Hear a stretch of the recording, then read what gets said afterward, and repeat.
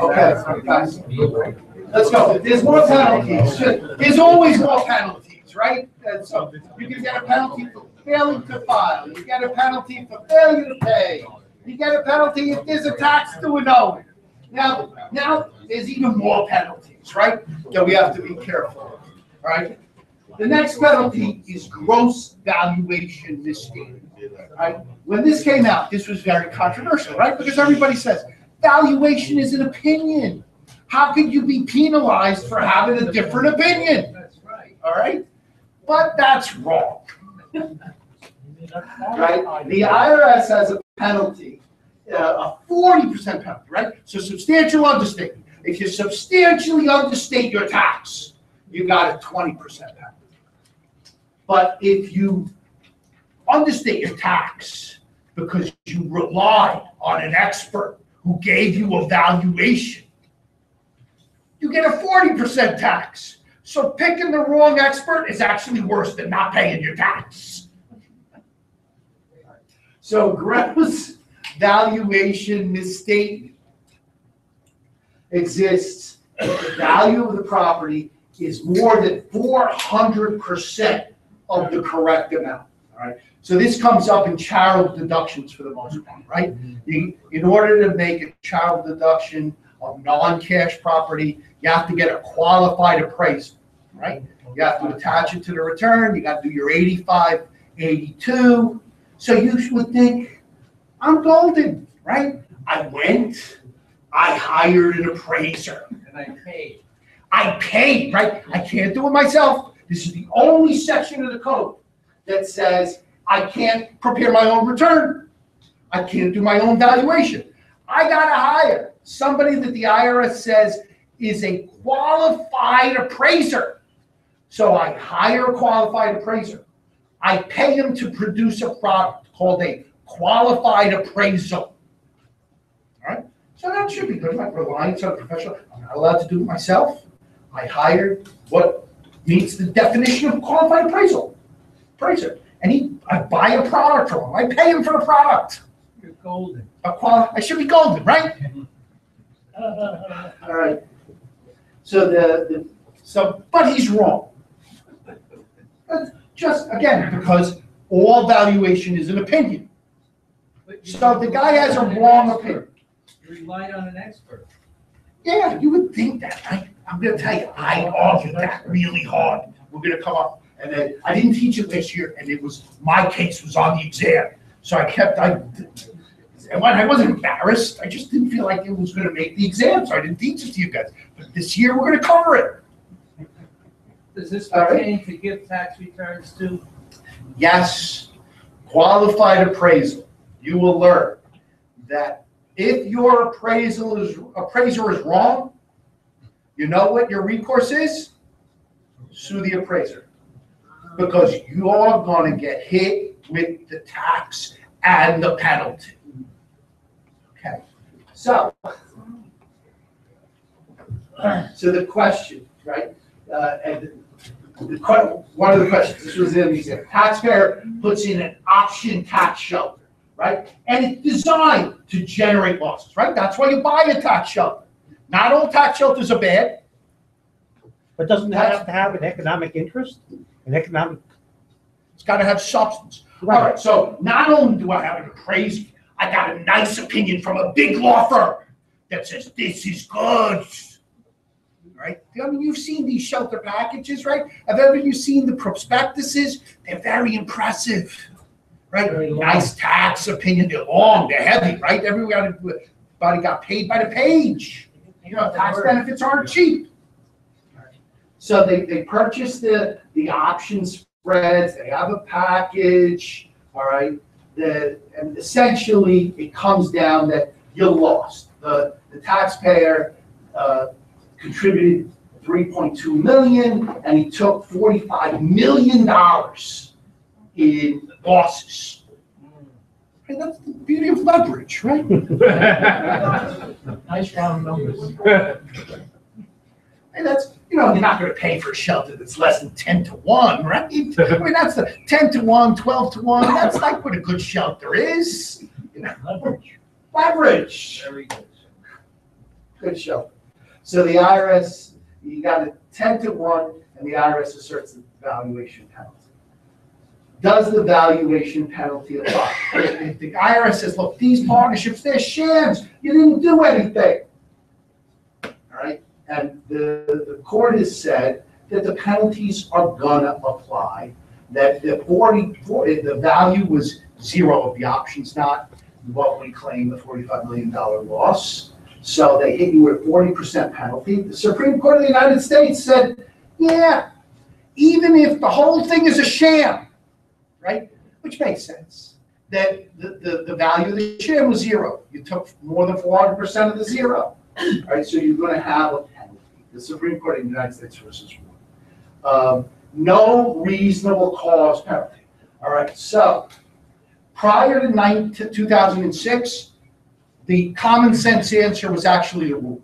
So if the question on the exam relates to a year before 2006, you're relying on a qualified appraiser to produce a qualified appraisal. You paid good money. You don't know that there's anything wrong with the appraisal. You used to be golden, right? Because that was reliance on a qualified professional. After 2006, the government said that the reasonable cause exception for gross valuation misstatements, that no longer applies. And that case is Gora. Unfortunately, I'm responsible for that. That's why I didn't teach it last year. This year we're teaching. There is no reasonable cause exception for the gross valuation penalty. Your recourse is to sue the appraiser. That's it. Because the IRS says, we're not the ones who choose the appraiser, you do. So now we're putting the burden on you to choose a really good one, to produce a really good appraisal. And if your appraisal is bad, then you're going to live with the consequences. Yes? Who determines the good appraisal? You do, the taxpayer. Well, actually, at the end of the day, it would be the court of the IRS, right? Because you're going to do the return. And I've seen lots of family limited partnerships, and we do the discount, and we say, we put the cash in the partnership and say, hey, there should be a 80% discount to the cash because it's in a family limited partnership. And I get a nice appraisal. What if we bind it in leather? Right? And it looks really nice. Right? You couldn't appeal that case because of the PCM. No, the reason we couldn't appeal that case is because, God, I'm going to admit this, the judge was right. Congress eliminated the reasonable cause exception. I tried to argue that they didn't really mean it. These were really good people, and the appraiser was famous, and lots of courts had said he was the gold standard of appraisers. And then I said that hitting somebody with a penalty when they've done nothing wrong has to violate the 8th Amendment to the Constitution, because there's got to be some fault to hit somebody with a penalty. Then in that case, the court found that my taxpayer, he's a really good guy, and that my appraiser, he was a really smart guy, and that the appraisal was a qualified appraisal. He was just wrong. Don't confuse me with facts. So the court found for us, right? Every fact that you could want to go in your favor, the court said, you're right, you're right, you're right, you still got to pay the commitment. We got to balance the budget. What's the 8th Amendment, the right to bear arms? No excessive fine or penalty shall be imposed. Okay. So we argued that imposing a fine or penalty when you did nothing wrong was by definition excessive. The court didn't buy that. Unreasonable. They said you chose the wrong appraisal. You lose. All right. So this is the thing to remember. Valuation penalties are unique in the code. They are strict liability penalties. they will be imposed even in the absence of fault. And even when there is reasonable cause. It's, usually I said the guideline, always think that if the taxpayer did everything that could be expected, that he's going to get out of the penalties, not when it comes to valuation. Yes. When you use a qualified appraiser Yes. who's found to be wrong, Yes. does he cease being a qualified appraiser? Does the IRS No. take any kind of penalty and remove him from their approved list? They can assert a penalty under 6694. All right. But frequently they don't. But yes, an appraiser who issues an opinion that is outside the standards of USPAP, right? What the standards that appraisers generally use? USPP. Yeah, USPAP, USPA. Can be sanctioned. It doesn't do me any good if he gets a penalty and I still get a penalty. All right? So this actually discourages, transactions that involve charitable contributions. This is the thing that always makes you say, when I do valuations, maybe if I'm going to get a big tax deduction or there's a big valuation that reduces tax, I'm going to take discounts, I may want to get two appraisers, all right? Because now this is now your strict liability area, right? The perception from the IRS and Congress is that, for lack of a better term, that appraisers were horse, and that they would pay, that you would just pay them to get the opinion that you wanted, so that they basically said, look, we're putting everybody on the honest track. You're wrong, you pay. Not only do you pay the tax and the interest, you pay the 40% penalty. That's a big thing. Yes, Peter. On states, they have this valuation that's coming in lower than what San Francisco. Yes. Do you see anything like this? Yeah, look, you're going to have, to the extent that you have a gross valuation misstatement, you could have a penalty. All right? Do you see it do you see penalties in most states with aggressive valuations? Sure. Sometimes, even though they say you're not supposed to do it, penalties are, in addition to compelling or punishing non-compliant conduct, it's something that they use to trade in order to get settlements, right? So when you see lots of notice of deficiency, the term is water, right? That the notice of deficiency has a lot of water in it to leave room for settlement. And in estate tax cases and valuation cases, that happens quite a bit. Again, because valuations are merely an opinion.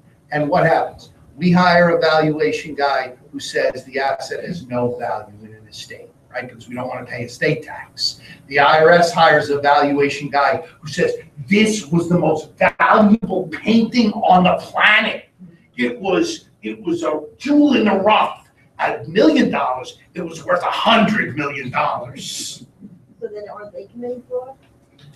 It's the government.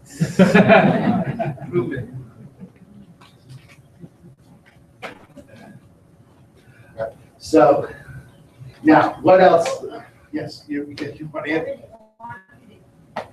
Is it the same if it's an undervaluation or an overvaluation? Yes, that's why they call it a misstatement. All right, it depends on the tax benefit you're trying to give, right? Because the penalty is going to be based on a 40% add on to the tax. So the tax that you tried to save, now you're going to pay the full tax, you're going to pay the interest, and then you're going to pay a 40% penalty on top of that, 40% extra.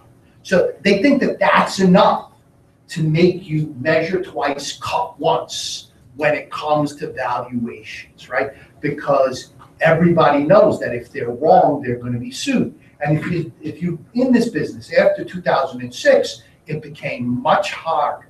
And appraisals for tax return purposes became much more expensive to get because there is so much higher risk of lawsuits if the appraiser is wrong.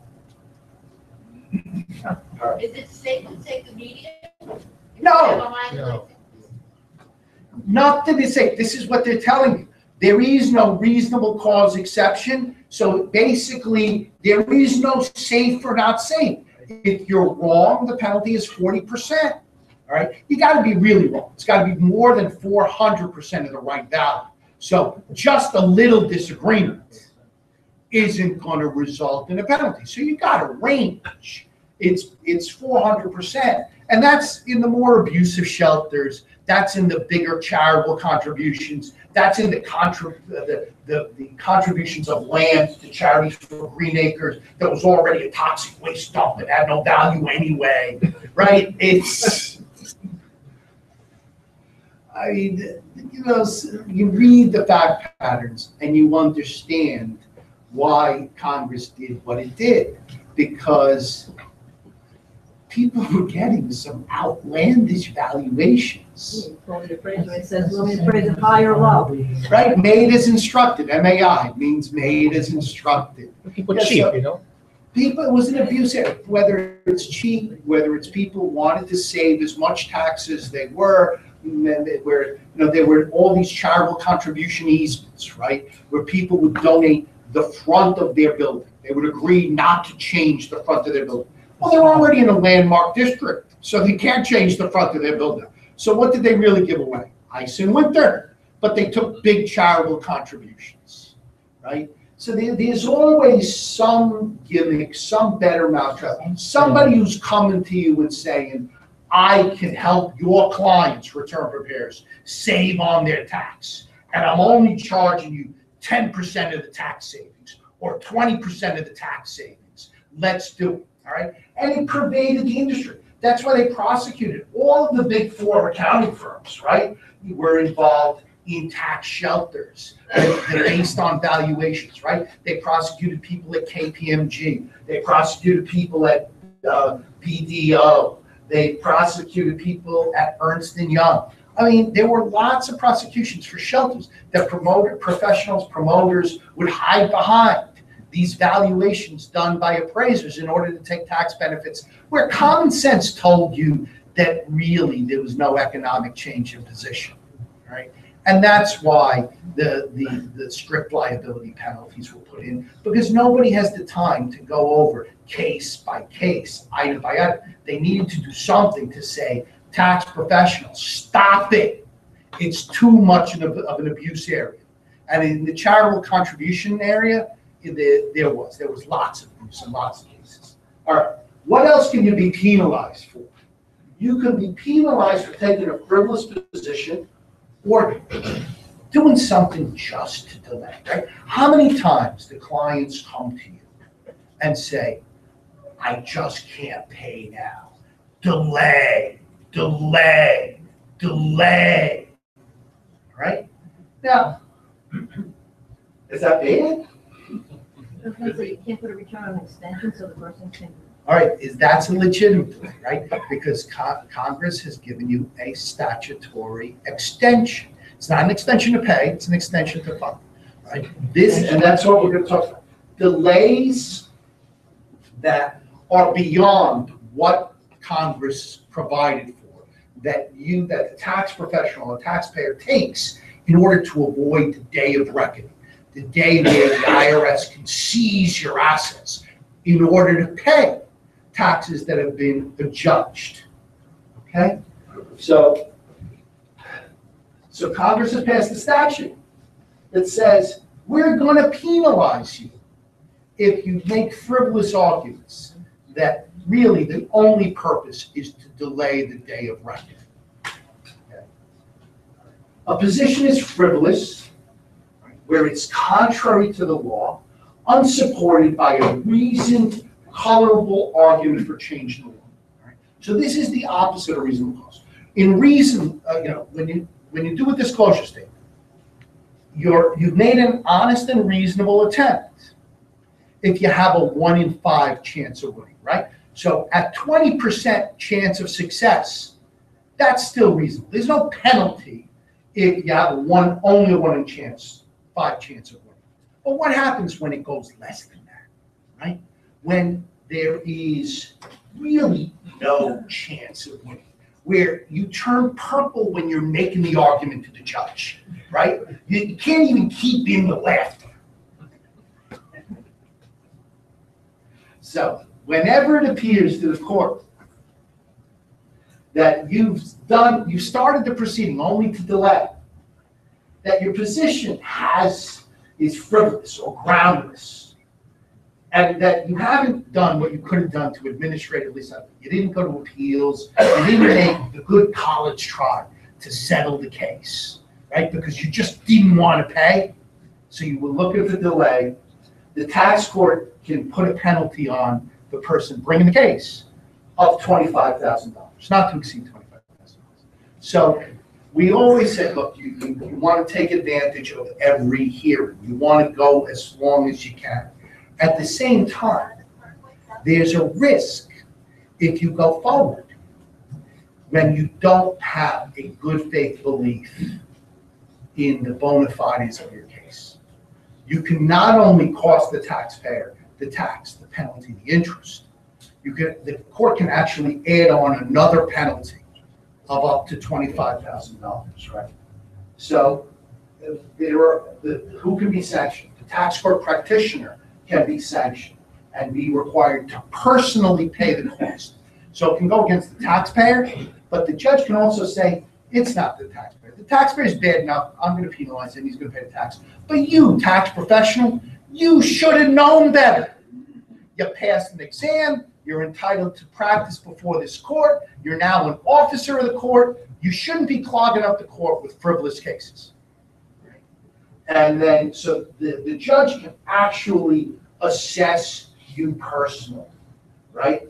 And they can actually do the same thing to the government lawyer. Right?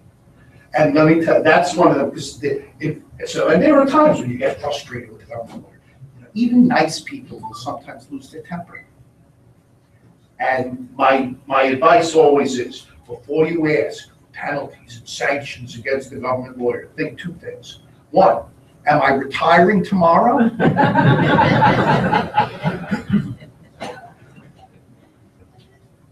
And if you shoot for the king, don't miss. Because asking for sanctions against the government lawyer may feel good in this one case, right? And you may actually get them. And when you get them, that's good, because then they're not gonna tempt the well again. But the other side of it is, they stay for a long time. They have long memories. So be sure that you're right when you ask. And again, why the tax court rules to know, whenever you sign something in the tax court, you are certified that it's well-grounded in fact, warranted by existing law, and that is a good faith argument for extension, modification, or reversal. So you can even say, as I have on many occasions, Judge, the other judge was wrong. I need you to fix it. And explain why. We need to reverse the judge, right? In one of the cases, that legally there was a penalty evasion case on the executor. This judge had 37 times, had written 37 opinions saying executors will be penalized if the state tax return is late. There are no reasonable causes. It's a non-delegable duty. In the 38th case, so again, government saying, didn't you read this judge is 37-0? Why are you trying the case? I said, because you're not offering me anything in settlement. Now the judge is 37-1, right? Because he reversed.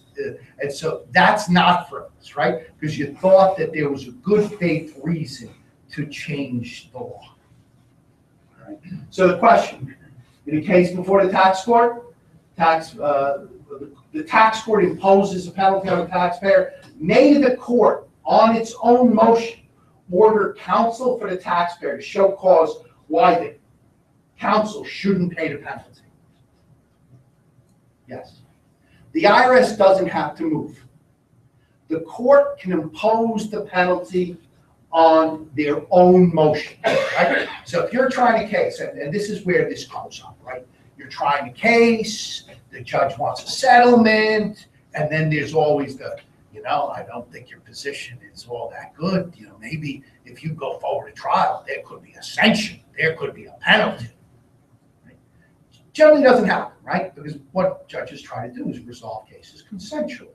But the court can, if they believe that your position on behalf of your client is frivolous or not grounded in good faith, based on existing law or an extension of existing law, you can be personally fined for the position that you take.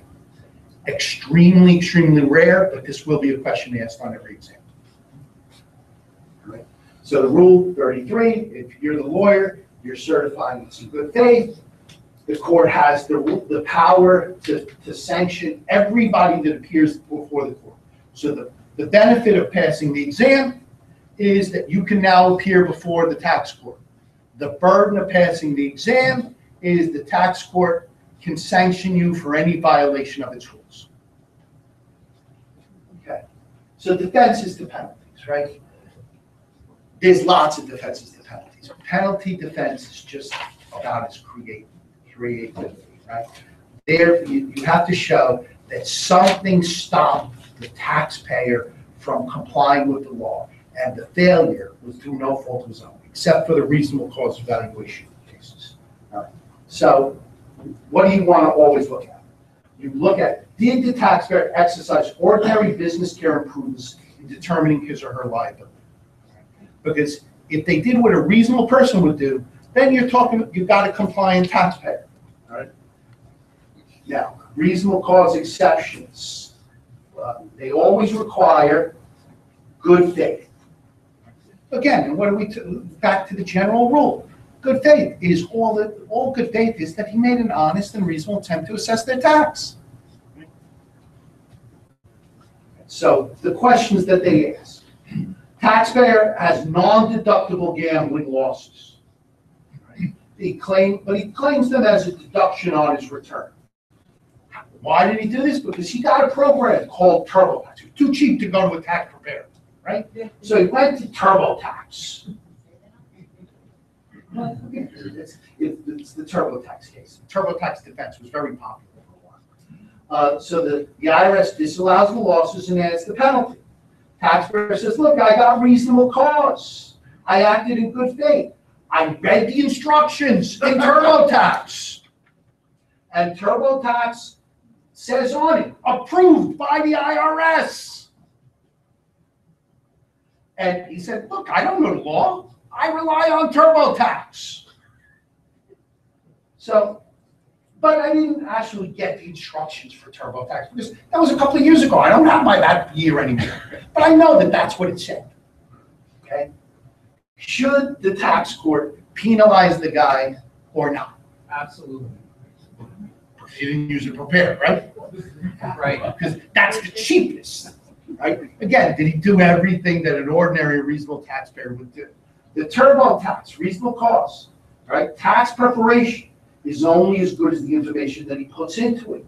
The misuse of software, right? He takes the risk, right? Because using tax software without understanding the tax, that is not reasonable.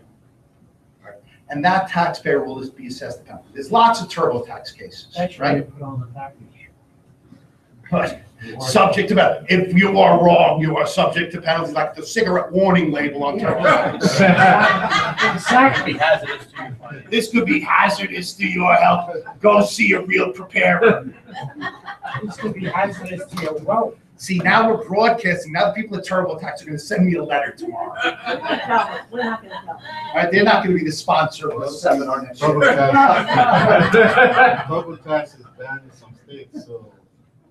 All right, so the analysis. The TurboTax is only as good as the info going in, garbage out. The guy didn't know the law. So reliance on software is not reasonable cause. The taxpayer is not demonstrated that he acted reasonably or in good faith. That is on the exam. That's a pro-preparer case. All right, now let's same thing. Taxpayer. Under what circumstances may a taxpayer hold the taxpayer not liable if the taxpayer says, I reasonably rely on the advice of a certified public accountant to prepare my returns? Sure. All right, I'm going to go to my accountant and I'm going to say, here's my corporate bank statements. But you know what? I deposited income into my personal account. And I'm not going to give that to my return So can I rely on the return prepared by my certified public accountant? I rigged the game. All right. So rigging the game is not good faith. In order to rely, right, and then because that's the common difference, right? In all of these cases, the taxpayer says, I had a return preparer prepare my return. I paid the return preparer for the return. So of course, I shouldn't get any penalty because I've exercised reasonable prudence, ordinary business care. But did I really, right? The reasonable cause requires that you act in good faith. The court cases say, what establishes good faith? One, that you hired a competent preparer, right? Somebody who's been sanctioned by the IRS for lots of preparer penalties, that's not going to be a competent preparer. But let's say we got somebody who hasn't had penalties before, all right?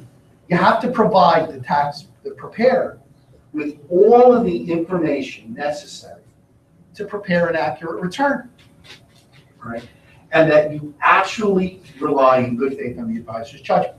This comes up a lot on the foreign account cases, right? In the foreign account cases, the taxpayers are saying, my return preparer never told me that income earned in a foreign country has to be on the tax return. I come from a foreign country. I think that, hey, I pay taxes on what I earned here. Over there, that's over there. But what the courts are finding is that the taxpayer did not provide the necessary and accurate information to the return preparer. Right? And that's why in many of these cases, that they will call the return preparer, say, do you have an organizer? Does your organizer say, give me your foreign bank accounts? Right? That's the importance of the organizer. That's the importance of the rep letter. Right? It's important for the IRS, and it's important to you to avoid penalties. Right? So the taxpayer has to rely on good faith. So competent professional, necessary and accurate information, good faith on the advisor's judgment. Those are what are required.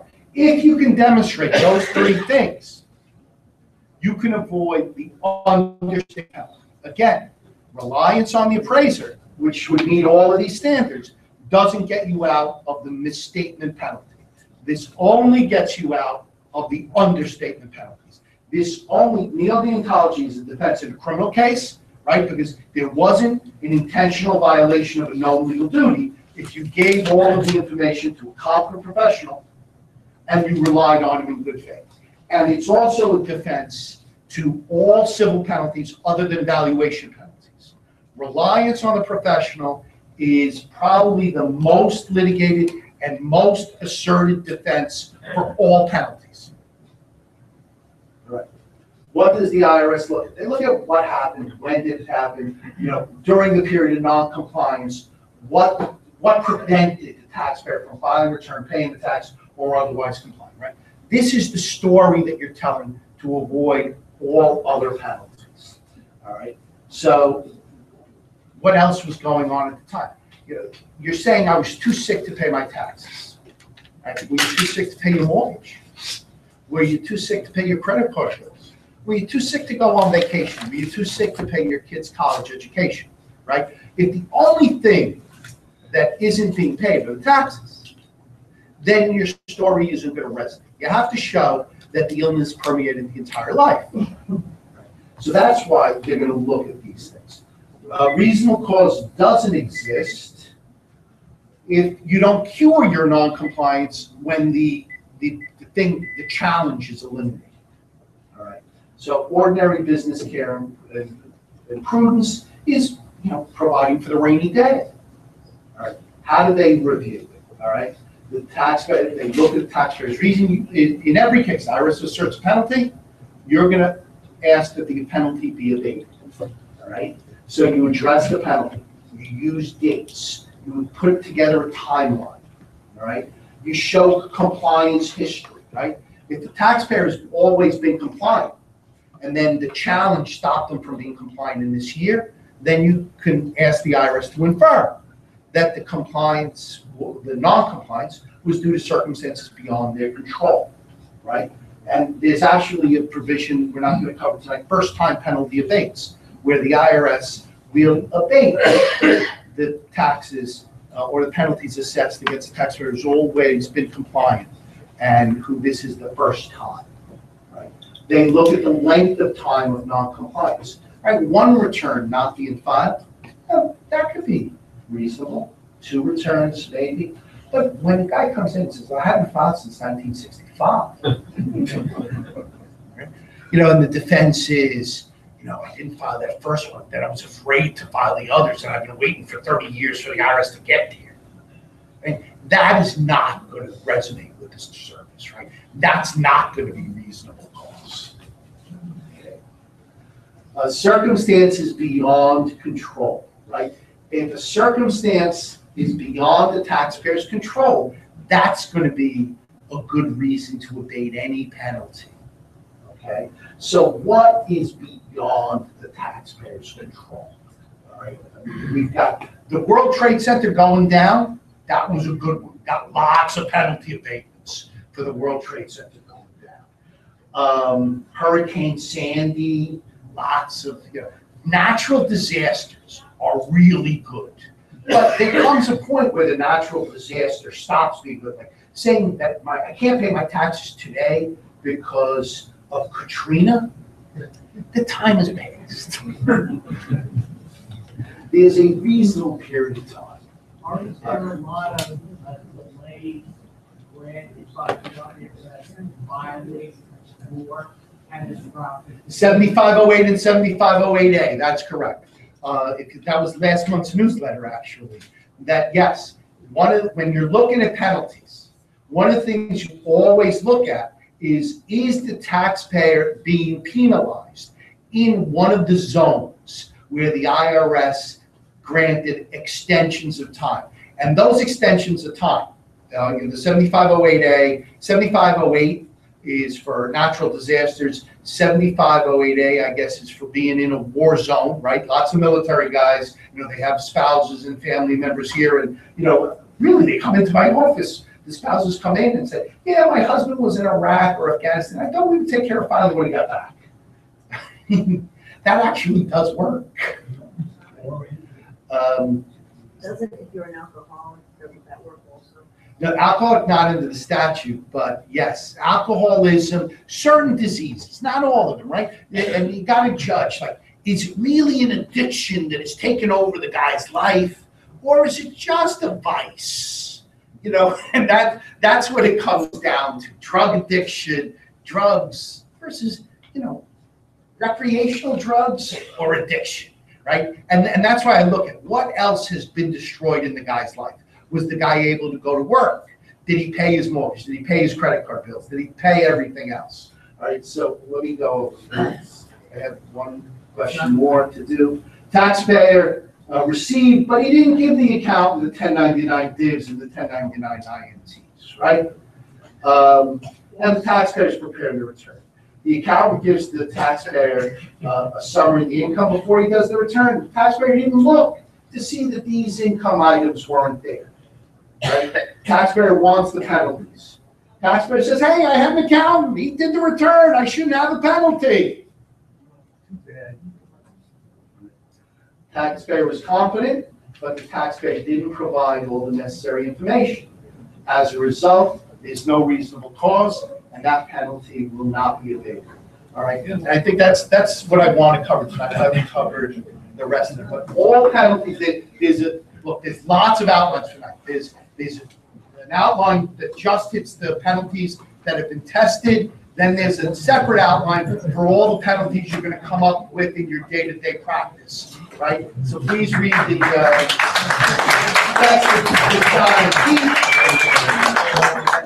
with penalties, ask for an abatement early and ask often. Nice meeting you all. Give me a call. Thank you, sir.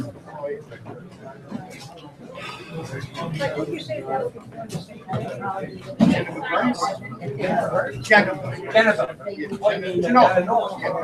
So, well, I've been to They've been acquiring by merchants. but the next is already property. You said, no,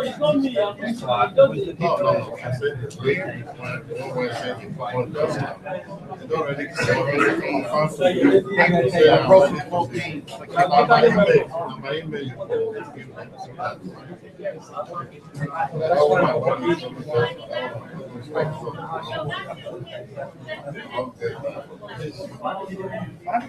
Why would I mean, I get it.